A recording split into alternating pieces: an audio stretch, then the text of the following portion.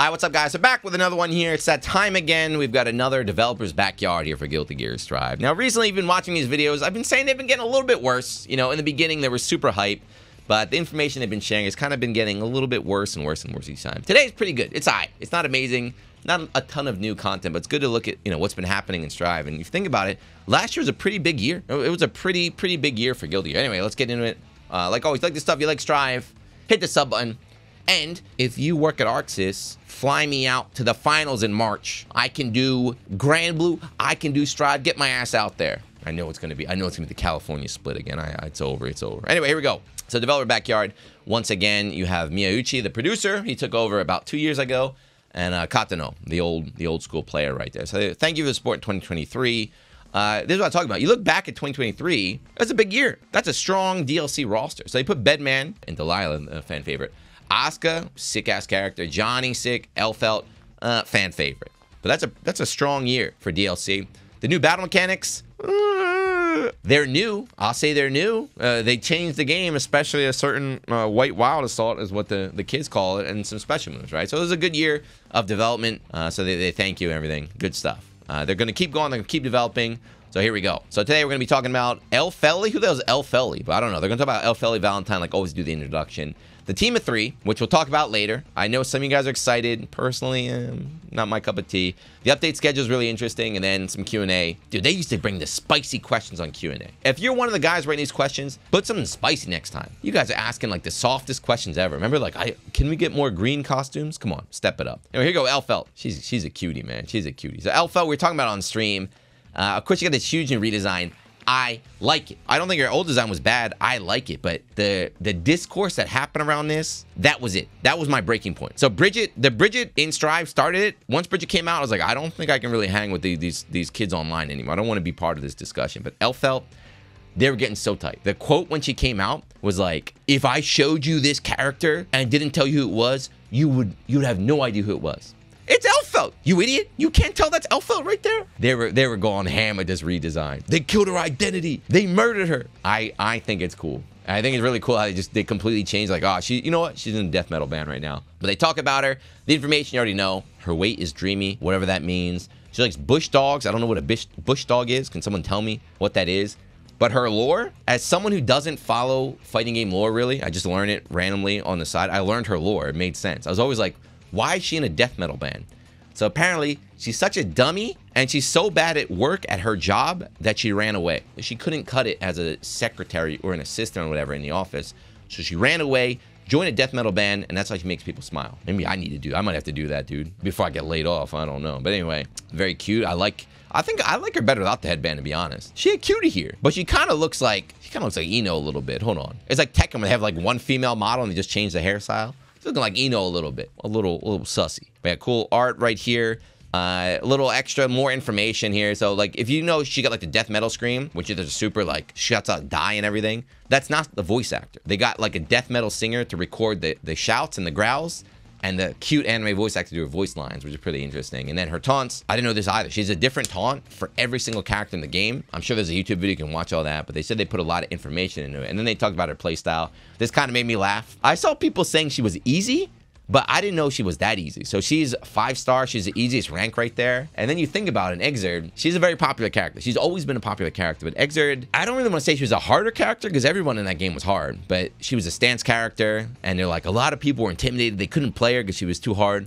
So they made her, I love this word, they made her more intuitive in Strive. So I was saying that's the next time I hear anybody like Obama talk about how they dumbed down my favorite fighting game. Modern fighting games are stupid. They dumbed them down. I'm going to have to correct them. So they did not dumb down the fighting game. They made it more intuitive, okay? So that's what we say now. Exerd wasn't hard. It just was not intuitive gameplay. So we fixed it.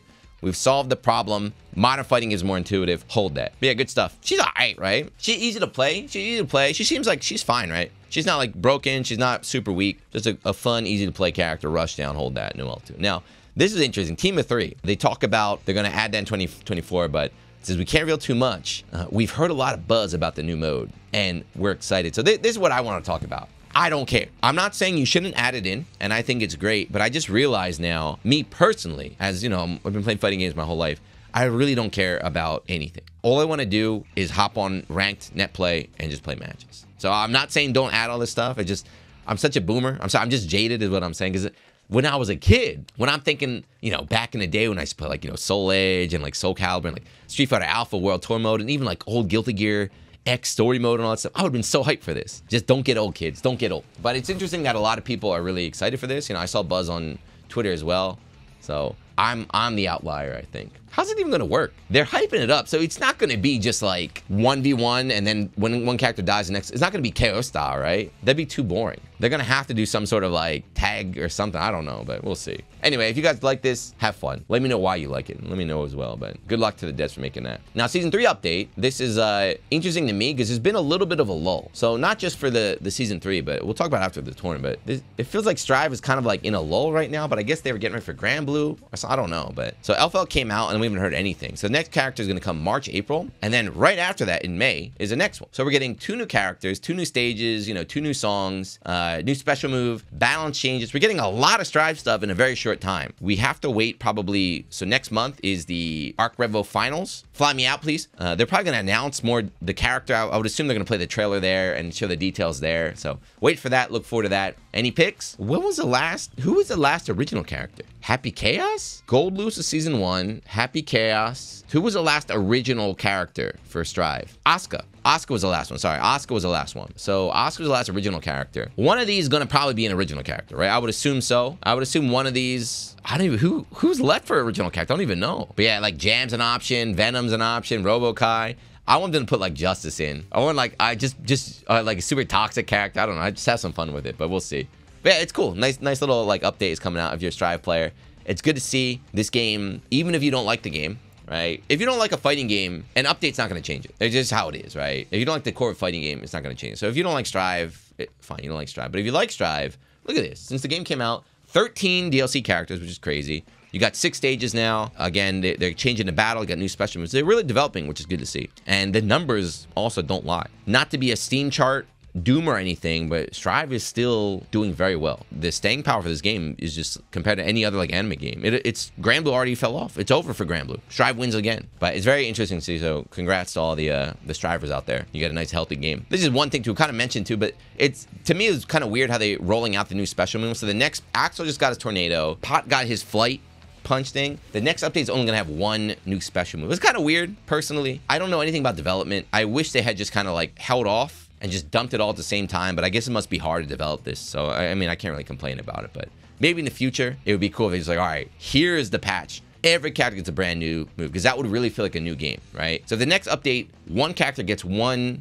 new special move, it won't really change anything. It won't really feel like anything unless you play that character. So that's kind of my stance on it. Now, question for the player. This one was kind of interesting. They talk about the branding in here. You know how there's the goofy writing on all Strive, like where did it come from? So they bring up Sin's gear. Ding Dong Ditch is the brand. The lore is that this is a brand that exists in the Guilty Gear world. So Sin went to the mall. We went to Amazon.com and he ordered Ding Dong Ditch brand, his favorite. They said other gear, it was made by the players, for they use Happy Chaos's glasses as an example. But I wish they gave more details though, because there's a lot of design in this game. Where did Faust get those sneakers at, right? Where did Faust get those sneakers at, kind of thing? Like who wrote Free or Hope on the headband? So did they write that themselves? Did they buy it somewhere? That could be a cool little, maybe even when they do a talk, give more information on like all the fashion, all the style in Guilty Gear. Better question, how much does this cost? Isn't Sin like 3 years old? Where'd he get the money to buy these brand name clothes from? We need the lore. Maybe he stole it. But I love this kind of stuff. I wish we could hear more about the in-game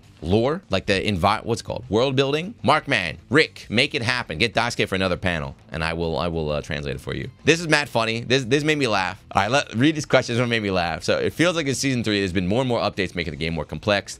Adding new mechanics, new moves. I understand the updates would keep players interested in matches, but is the plan to keep making the game more complex going forward? This person is complaining. Do you understand? This person's complaining about Guilty Gear Strive getting new mechanics and becoming more complex.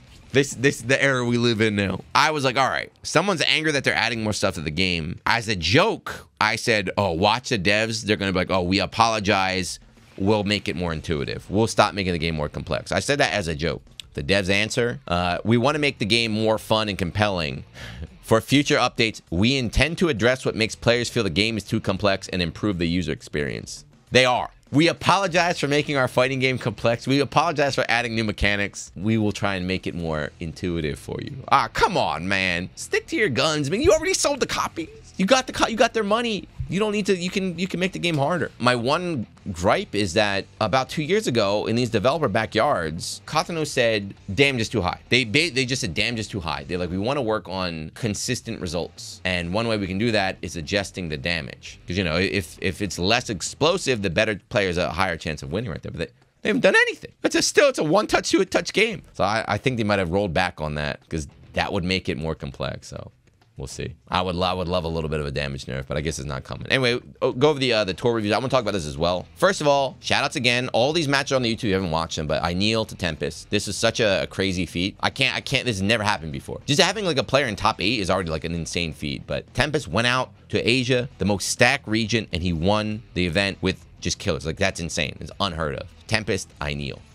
Brazil, we watch this as well. Pep with Johnny, styling and profiling. Again, shout outs to Tempest. He could have gone to Brazil. He could have gone to France. He could have farmed these 2 tournaments, which no insult, but are clearly less stacked than the Asia tournament. And he said, I'm going to Asia. And he won. That's beast mode right there. Pep won, did a dance. And then Verix. I think Verix is really cool as well. Won in France with Nago. This young kid from Senegal. Never heard of him until Evo. He made a big splash out there. I love how a lot of people get very angry when the boomers stop winning. I understand. I'm a huge Daigo fanboy. Whenever he loses, I get sad. I get salty. But it's healthy for new players to win. You know, these aren't just kids just, oh, I'm mashing and I won. These are kids that are grinding every single day. They're grinding harder than the old heads who are kind of coasting. So they deserve to win. I'm sorry. I hate to say it. You boomers got to get over it. Or you got to get hungry. You got to win. Well, it's one of the two. But they're all going to be qualified. And by the time you watch this video, it'll probably be over. But Frosty Faustings, of course, starting. It already started, actually, today. What's cool about this, though, is not only will one player qualify automatically, but this is the final chance to get points. So these 3 people right here, Tiger Pop, Churata, and Umisho, these 3 can qualify, but they have their spot sealed, but they could lose it. So Nubenheimer's definitely there. I don't think Mochi went. So I guess it's like Nubenheimer here could steal a spot from one of these guys. So these guys are there, right? These guys are there. They're fighting for their Arc Revo spot, which is always hyped to see. I love that stuff. And then, of course, last chance. And then the final here, again, another plea. Another cry for help, but the Arc World Tour is back. You know, I got asked to go to one of the Arc World Tour finals, and then I got the offer taken away. I'm still a little bit tight about that. We would love to have you out here.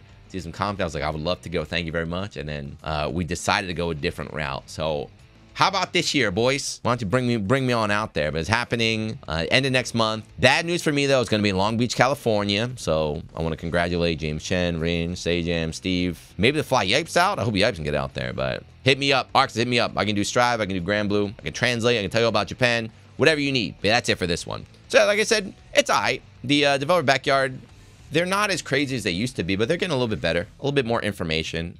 I wish people would ask some crazier questions. Maybe hold on. Anonymous fan, will you get Giuna for Arc Revo finals, please? Email, not Giuna, at hotmail.com. And I agree. And maybe next time we do Developer's Backyard, we can see this. We'll see this question in there. Look at that. It's amazing. But you guys can ask your own questions, whatever you want. And if you're still watching, thank you. Let me know.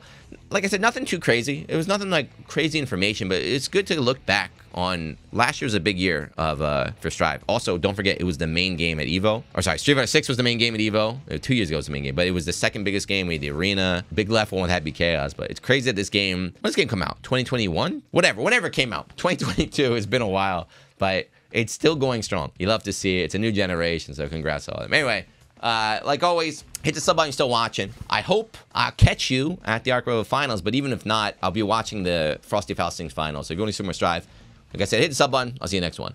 Peace.